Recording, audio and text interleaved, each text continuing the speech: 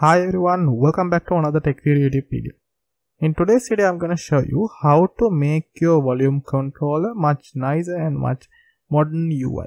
So if I open up my volume controller, you can see this is the Flyout volume controller. This is like Windows 10. Like this is not even in Windows 11 also this is there, and it's not very unique and not modern UI. So I'm gonna change this to this.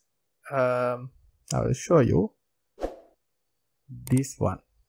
So this is like so modern and UI is good, and you have option to play stuff and you can pin this one. So stay tuned. In this video I will show you how to install this, how to work, and what settings you can change.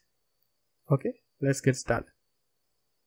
Okay, for the first thing you need to do, go to the link in the description below, which is this GitHub link.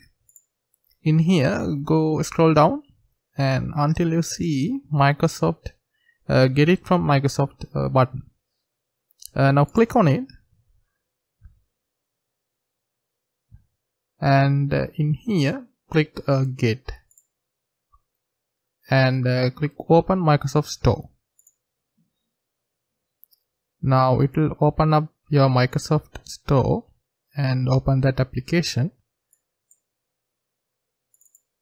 So in here click install.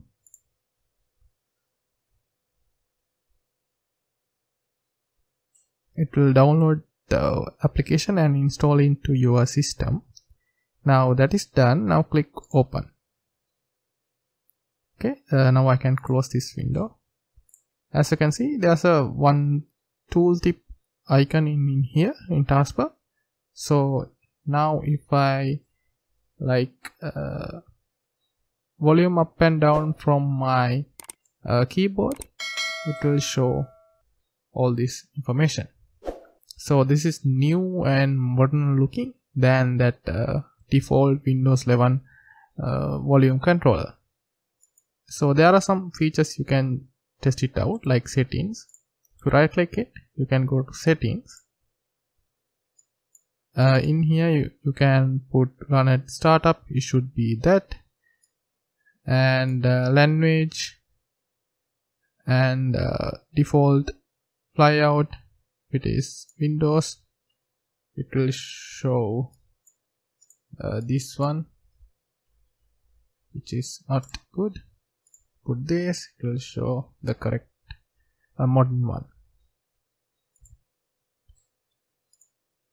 And there are personalization settings, which is you can put light version of it.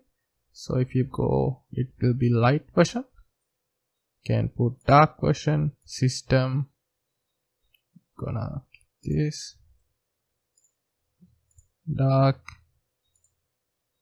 and app theme dark, top bar visibility, auto hide, collapse,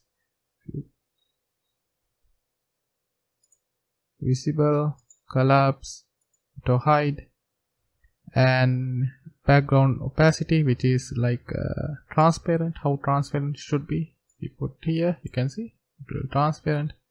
Here it is not transparent.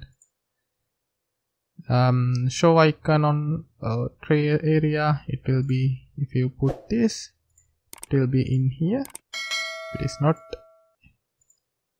as you can see, if I on it, it will be here, otherwise it won't be here. Use color tray icon, fade animation, those kind of thing. So that's how you get this amazing modern UI volume controller into your machine, and you can play stuff like previously stop one. This is the YouTube video I have played. So if I scroll down and I click play, download this zip file, you can see it is already playing, and I can hear my voice and the video I am watching.